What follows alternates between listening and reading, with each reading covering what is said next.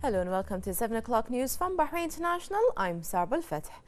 Based on the insistence of the State of Qatar to continue to undermine the security and stability of the Kingdom of Bahrain and to interfere in its domestic affairs, as well as on the escalation and incitement of its media and its support to acts of terror and to financing armed groups associated with Iran to carry out supervised attack and spread chaos in the Kingdom in flagrant violation of all agreements, covenants and principles of international law without any regard to values, law, morals or consideration of the principles of good neighborliness or pledge to the premises of Gulf relations and the denial of previous commitments, the Kingdom of Bahrain announced the severing of its diplomatic relations with the State of Qatar in order to preserve its national security. Bahrain is also withdrawing its diplomatic mission from Doha and giving all members of the Qatari diplomatic mission 48 hours to leave the kingdom and the completion of the necessary procedures. Bahrain is also closing its airspace, ports and territorial waters to air traffic and shipping to and from Qatar within 24 hours of the announcement of the statement. The government of the Kingdom of Bahrain is banning its citizens from traveling to Qatar or staying there. It regrets that Qatari citizens are not allowed to enter or transiting through Bahrain. Qatari residents and visitors are therefore given 14 days to leave the kingdom in order to avoid any hostile attempts or activities that may exploit the situation, despite pride and confidence in the brotherhood among the Qatari people and their love for their second country. The dangerous Qatari practices have not been confined to the Kingdom of Bahrain, but have also been extended to brotherly countries that have been informed that such acts reflect a very dangerous pattern which cannot be ignored or accepted and must be addressed with full strength and firmness. While the Kingdom of Bahrain regrets this decision taken to protect its security and maintain its stability, it affirms its keenness on the brotherly people of Qatar who are aware of its suffering as they witnessed with each act of terror the fall of casualties among their brothers and sisters in Bahrain because their government continues to support terrorism at all levels and to attempt to bring down the legitimate regime in Bahrain.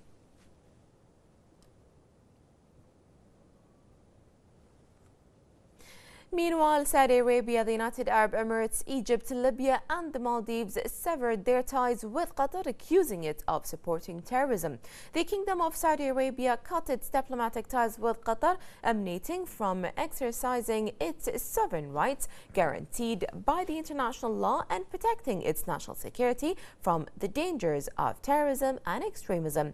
The Saudi press agency SPA reported today that the government of Kingdom of Saudi Arabia has decided to sever diplomatic and consular relations with the State of Qatar, close all land, sea and airports, prevent crossing into Saudi territories, airspace and territorial waters, and start immediate legal procedures for understanding with fraternal and friendly countries and international companies to implement the same procedure as soon as possible for all means of transport to and from the State of Qatar for reasons relating to Saudi national security, according to an official source.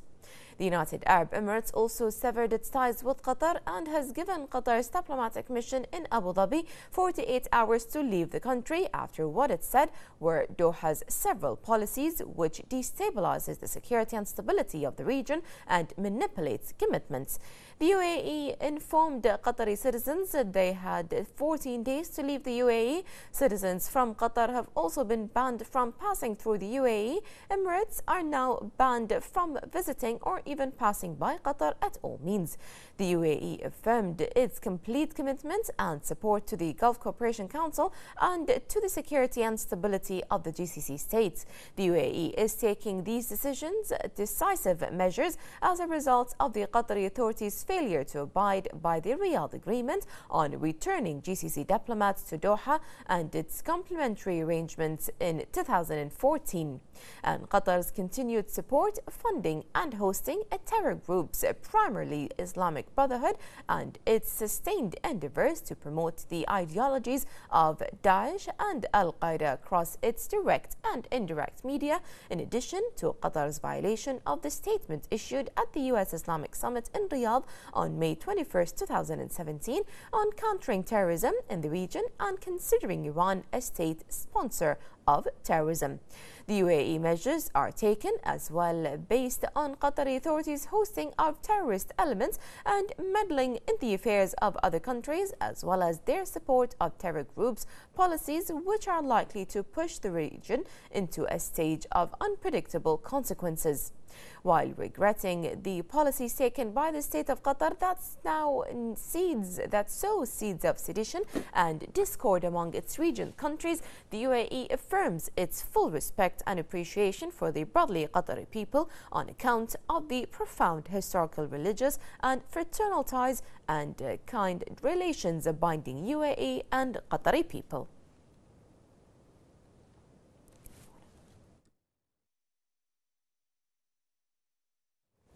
And on the issue, we are now joined from Rome, Italy, by President of the Eurogulf Information Center, Dr. Mitchell Belfer. Hello, Dr. Belfer. Hope you're okay. Hello, thank you. It's very nice to be here today. Thank you. It's nice to have you here with us today. Doctor, what is your comment about the decision that has been taken by various Gulf and Arab countries in regards to cutting ties with Qatar? Well, if I could be maybe very brief about it, I think it's the right decision to make. The list of charges that's levied against Qatar at this time is just huge.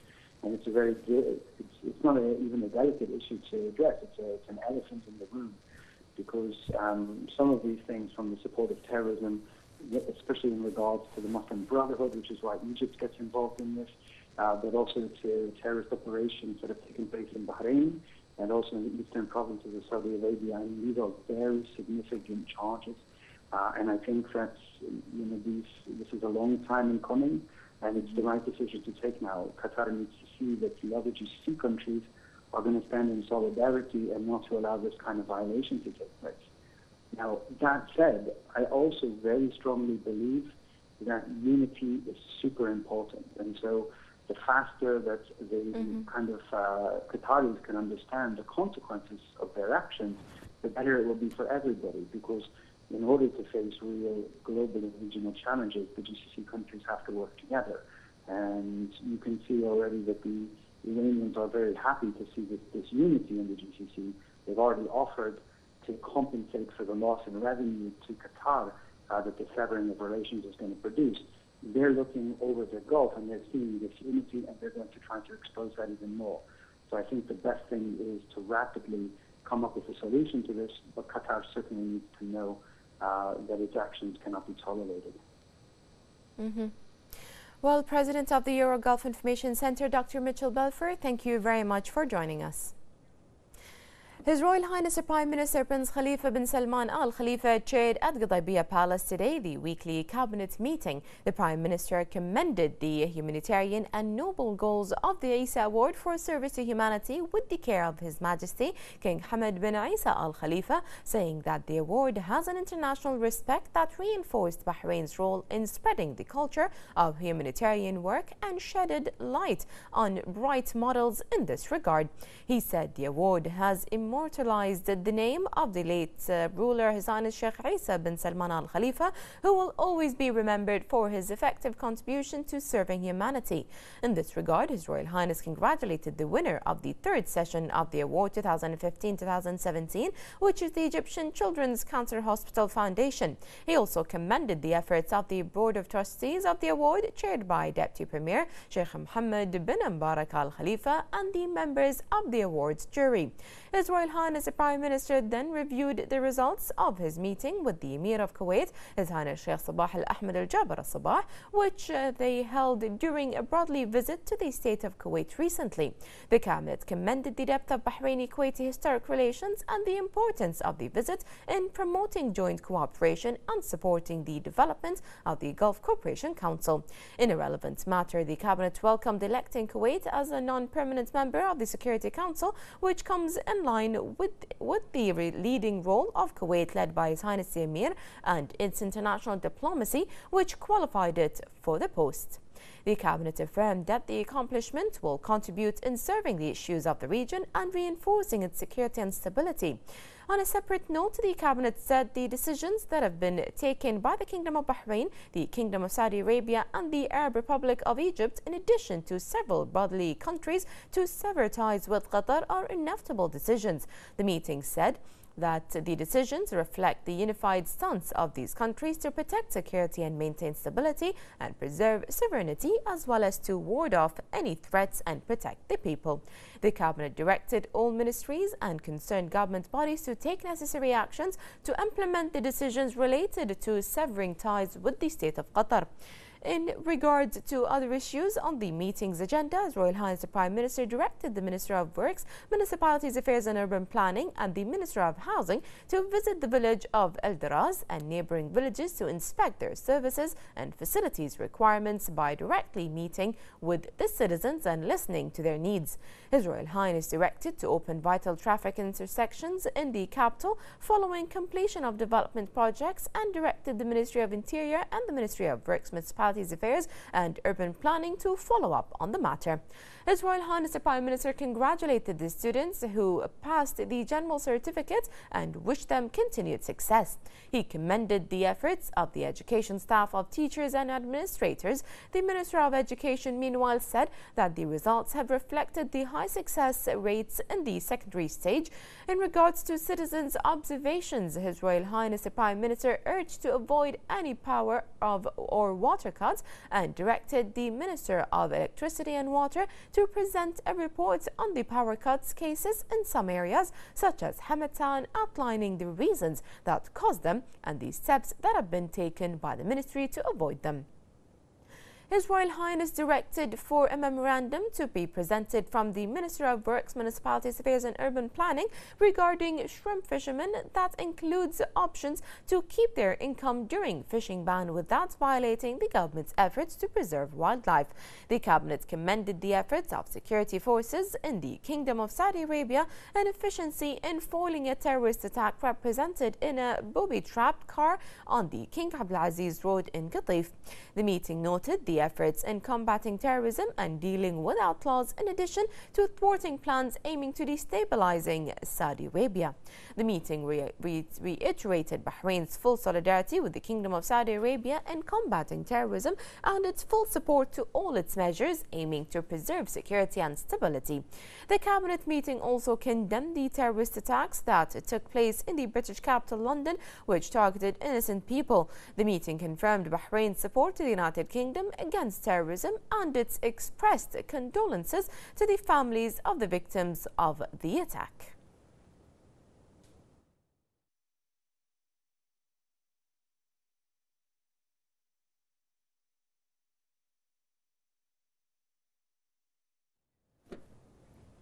The Cabinet approved the basis of the state budget estimated for the fiscal years 2017-2018 and fiscal policies, as well as the estimates of general oil and non-oil revenues, expenditures and expected deficit.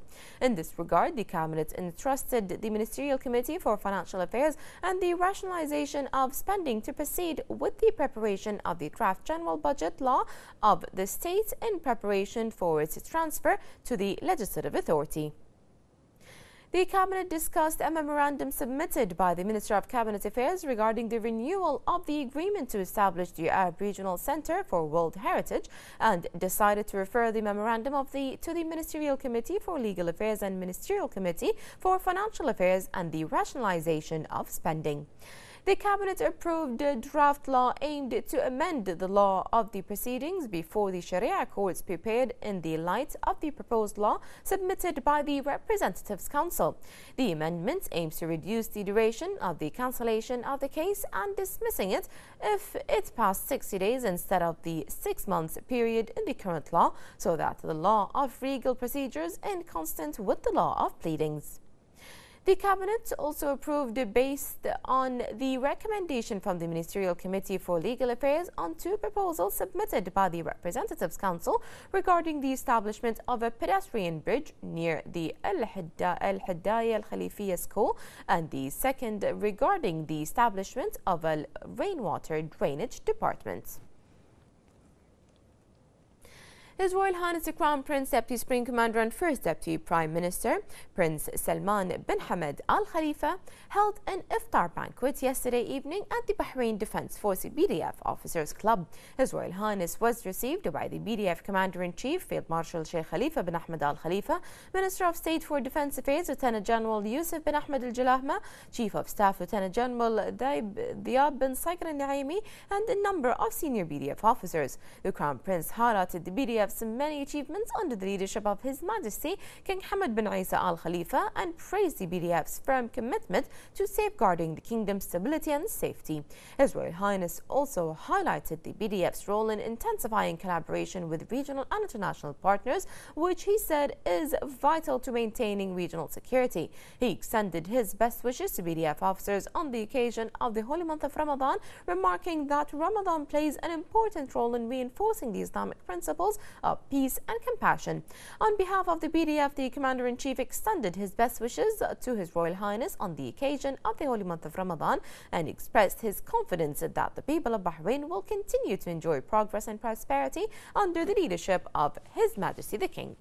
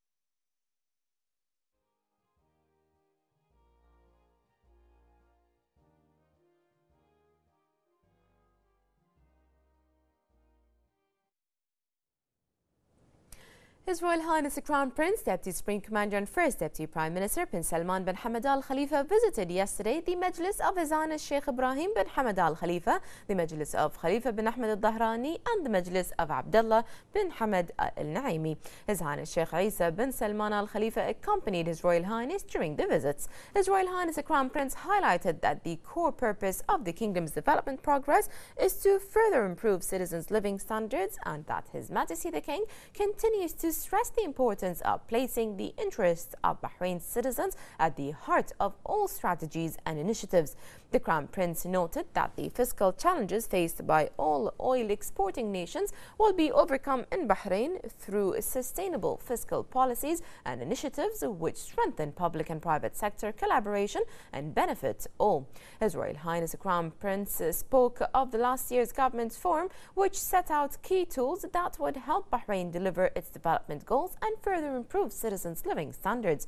His Royal Highness emphasized that the main goals include strengthening efforts to redefine the role of the public sector from the primary engine of economic growth into a private sector enabler and regulator, facilitating innovation and increasing competitiveness while continuing to invest in citizens.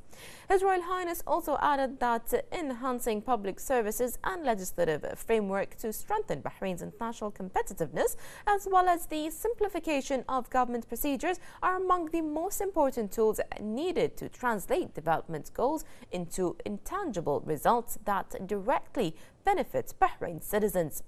His Royal Highness the Crown Prince stressed that he is confident in Bahrain's ability to deliver those targets should it continue to follow the guiding principles of economic vision of 2030, sustainability, competitiveness and fairness. His Royal Highness confirmed that as part of its commitment to maintaining a diversified, sustainable national economy, the kingdom will continue to pursue policies aimed at enhancing the role of the private sector and increasing investment opportunities within an economic environment based on creativity and innovation.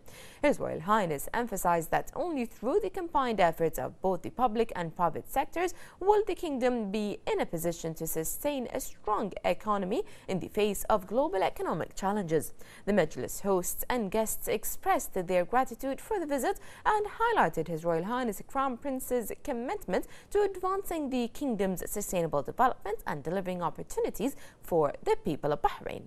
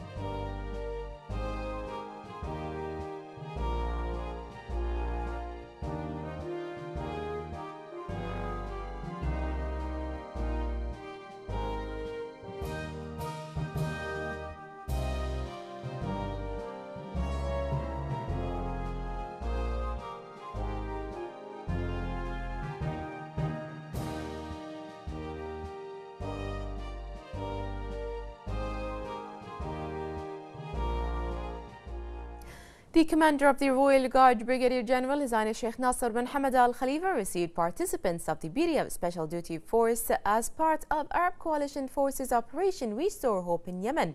His Highness Sheikh Nasser welcomed the BDF Special Duty Force participants, expressing gratitude and appreciation of their loyal efforts in the performance of their national duty within the Arab Coalition Forces in support of the legitimacy in Yemen, led by the Kingdom of Saudi Arabia. Senior BDF officers and relatives of the BDF Special Duty Force participants also attended the reception.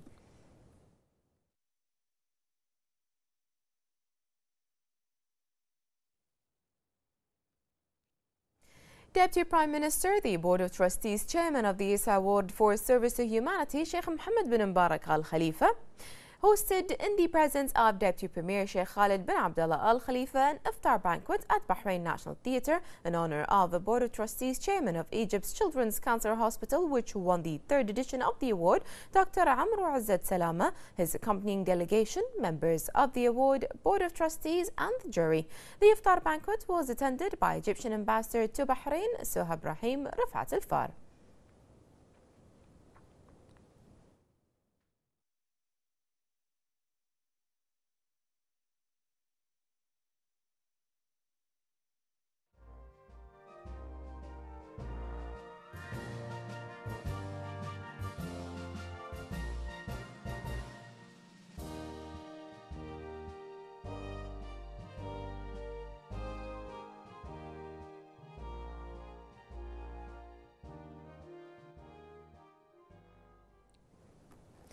The Deputy Premier, head of the Ministerial Committee for Financial Affairs and the Rationalization of Spending, Sheikh Khalid bin Abdullah Al Khalifa, patronized the ceremony of the Health Insurance Review and Assessment Services HIRA in celebration of the start of the project, which is implemented for the Supreme Council of Health in regards to the information systems related to the health insurance system.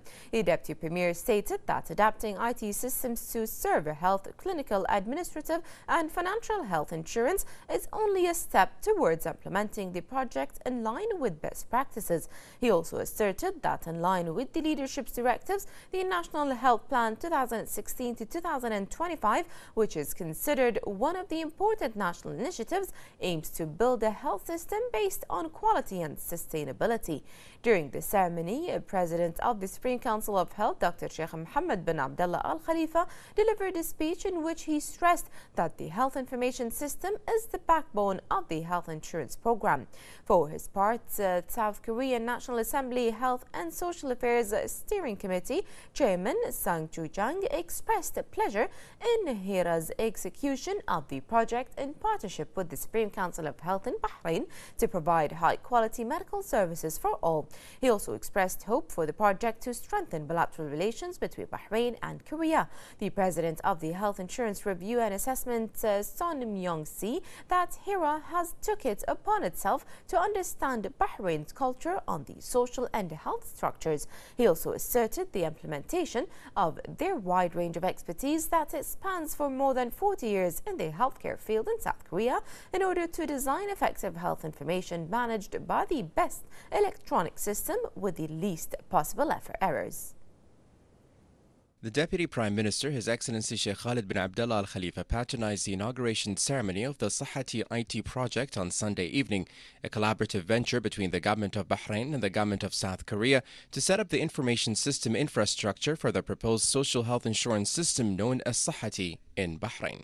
One important element in Sahati is the IT, and the IT, which we are actually have an agreement between Bahrain, SCH and HIRA in Korea, actually to establish a very sophisticated kind of system of IT, which is going to be the main pillar for the ISAHA. Actually, it actually formed of four components. One of them is the National Electronic Medical Record, which we are going to do it with the little bit of help with the Koreans, and then the National Health Information System, Insurance Information System, which actually all the financial transactions are going to be through it, and that's actually controlling all the financial aspects on health in Bahrain. The venture will lay the groundwork to establish a unified and integrated health system in the kingdom that will connect all public and private health providers. It will also set the framework for the management of insurance claims. We are, as Bahrain and Korean government, love to work together to achieve universal health coverage for people of Bahrain as well as the citizens of Korea, because the government would like to provide a good healthcare service with affordable price and anytime, anywhere. This is what goal we would like to achieve, and we will use IT system that will effectively, efficiently employed throughout the system. We've signed in March 2017 with the Korean government to implement a health information system on a national scale. Mainly will be concerned with claims management and drug management. Plus will be a reporting system which will give the executive management of Bahrain, enabling them to take decisions based on information and knowledge. A high-level Korean delegation is in Bahrain to kickstart the implementation of the MOU signed in Seoul in March to develop the Sahati IT system. Officials believe this visit is a gateway for further cooperation in the field of health and others in the wider region. Tonight, Bahrain inaugurates a key pillar towards achieving national social health insurance, a unified health information system that will work for accountable, sustainable, and high-quality healthcare. Mohammed Shaban, Bahrain International News.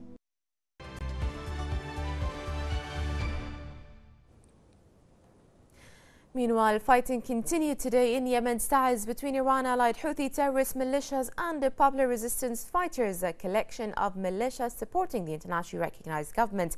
Popular Resistance Fighters were able to advance and control large parts of El Tashrifat military camp and the Republican place where much of the fighting was concentrated. Houthis are holding positions on mountainous hills overlooking the camp and the palace, from where they shoot and shell to try to stop resistance fighters from advancing further. Government troops reportedly killed 20 Houthi rebels during a prolonged attack on Taiz last night, while also reporting 4 casualties. The pro-government Syrian Central Military Media SCMM released video today showing what it claimed are Syrian army airstrikes on alleged ISIL militant posts in the desert area of central Syria.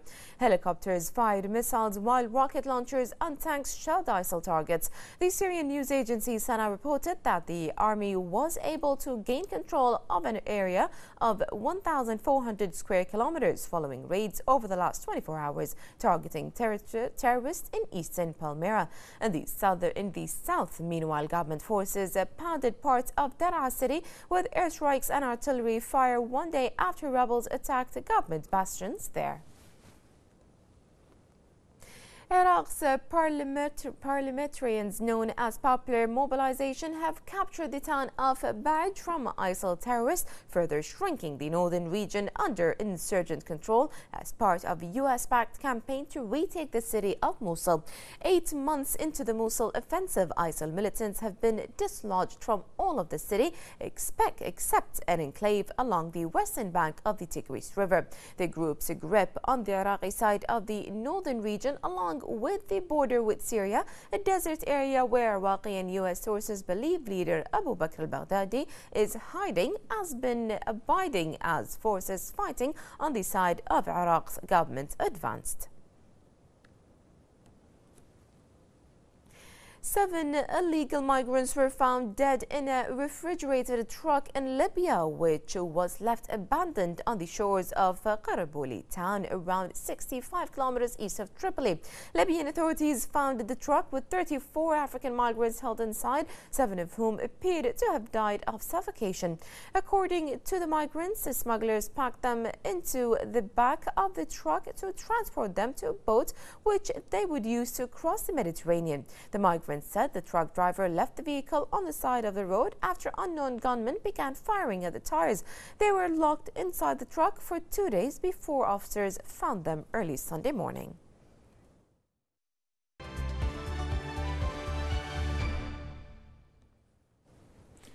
And Muslim Americans are marking Ramadan, gathering in homes and other places to celebrate in groups, large and small. But it is also a time of deep reflection, and one of the best-known U.S. humanitarian groups held an iftar this week, which was a fundraiser to benefit its causes around the world. Marty Johnson reports from Washington.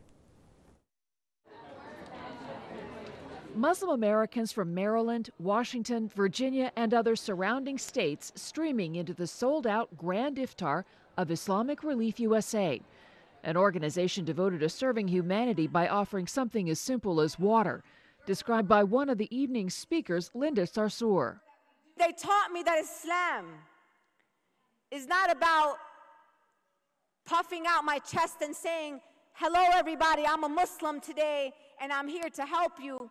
That my act in of itself was enough for people to know the true beauty, compassion, and love and justice of the beautiful religion that we follow. IRUSA sends workers, supplies, and money to some of the poorest places in the world, and for the past 5 years has been helping refugees from Syria and other troubled spots. Well, helping the Syrian refugees and other refugees across the world, we're helping them with refugee resettlement programs, helping them get housing, helping them with medical supplies, materials that they need. And also a couple of our really great projects are educational and psychosocial, where we're helping young children acclimate after their stress disorder, post-traumatic stress disorder from the war and the conflict. Delivering clean water. The UN reports 5 million Syrians have fled their home country, joining millions of other refugees from the Mideast, Africa, and Asia in temporary housing and slowly being resettled elsewhere, including small numbers in the USA. IRUSA is known as one of the best organized Muslim humanitarian groups in the United States. And this Grand Iftar, held every year here in the Washington, D.C. area, is a perfect example of that. It is one of the biggest iftars held in the U.S. every year. The Grand Iftar featured speakers along with the dates, tea, and of course, prayers. 1,200 seats sold out to donors like Soroya Thura, whose parents are from Myanmar. I know how good they are in terms of helping countries all across the world, all Muslim countries and countries where people are suffering, and I think that that's just a beautiful mission. So I felt that it would be really important to bring my family here and come and support that mission in terms of the global relief and the things that they do to help people all around the country. Sarah Kazmi brought her 2 children, one of whom is performing. One of the reasons I'm here is because my daughter is going to be performing at the chorus here with the Adams Beat, and Islamic Relief is a very good cause. Rushing around seeing to guests most of the evening, Abad Farshuri, who volunteers annually. Really, I mean, I knew that you'd expect like some, diversity here and there, but I was kind of really taken back by the amount of people that show up and actually come back year after year. It's like, I was like, okay, there's just one big event, and then, all right, is that it? Like, can they actually keep this much, attention of the amount of people that come every year? Can they keep it up? And, they definitely have.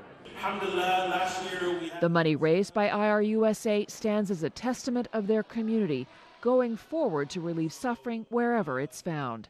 Reporting for Bahrain TV, I'm Marty Johnson, Washington.